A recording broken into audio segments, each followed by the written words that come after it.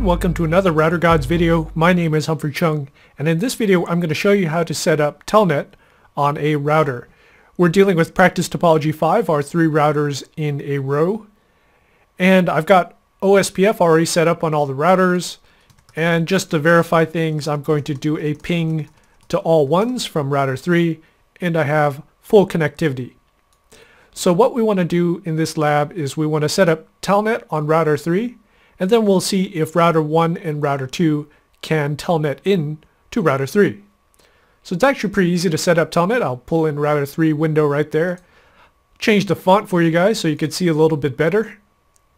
So go down to Appearance window, Clear Type, and we'll change it to 14-point font right there. That looks a lot better. Alright, so it's pretty easy to set up Telnet. Conf T. And then we have to go into line Vty mode. These are virtual Telnet lines. So line Vty, typically you do 0 to 4, which means you are configuring Telnet line, virtual terminal line 0, 1, 2, 3, and 4. So a total of 5 different lines. You can look at this as saying you are configuring line Vty 0 through 4. If I hit the backspace and hit question mark, you could see on this particular router, I can go all the way up to 903. But if you have more than 5 people telnetted into your router, you are probably dealing with a problem situation. It's not normal.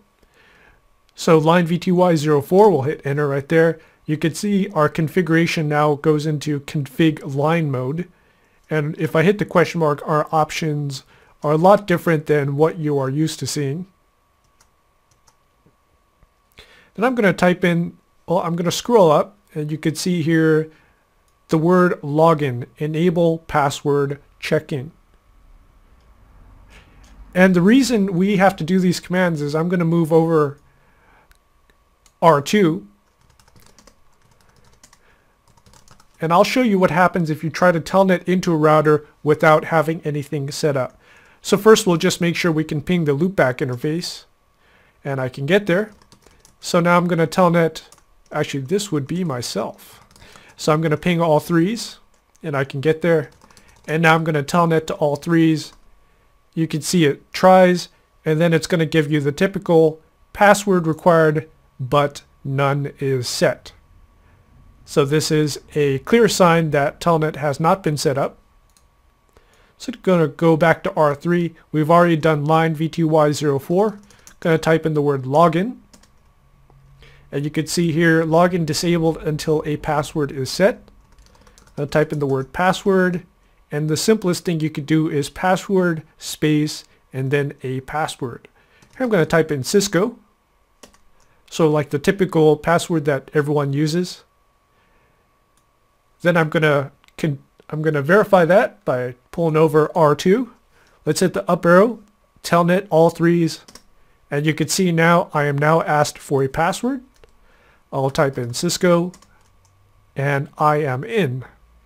Now I still need to do one more thing, because if I try to go enable mode, you can see that it says no password is set. So I need to configure the enable password. We'll exit out of there. And I do that by typing in enable secret. You could simply do enable password, but that's a regular password. What we want to do is do enable secret, question mark, and then type in the word Cisco, or whatever password you want to use. Here we'll do enable secret Cisco. We'll go back over to R2, exit out of there. Telnet back into all 3s, Cisco, try to do enable right there, Cisco, and we are in the enable mode, and we could do conf T and basically anything we want. Let's exit out of there, and I'm going to show you a pitfall that you can run into when you're configuring Telnet. Let's go back into line Vty 04, we'll do login again, and we'll do password, question mark. Let's say you type in Cisco, you hit space and question mark just to see what other options are there. And now let's say you hit enter right there. What you've actually done is you've typed in Cisco with the space. And now if I try to telnet in, telnet, all threes, you can see here it's asking for the password again. If I type in the word Cisco without a space, it's going to bomb out on me. So what I actually have to do here is type in Cisco with the space, and then the password matches. So always be a little bit very careful actually when you're typing in this password right here. And as you can notice, if I exit out and do a show run, you'll see that it's going to look the same as I go down to right here, line Vty04, password Cisco. Everything looks normal and you wouldn't know. So what you would actually have to do to fix it is go back into conft, line Vty04, log in, and just retype the word Cisco in there without the space. Hit enter. Then we're going to verify things. We'll exit out on R2. Telnet back to all threes. Type in Cisco and everything works. Exit out of there. Alright, so that was a quick and easy video of how to set up Telnet on a router.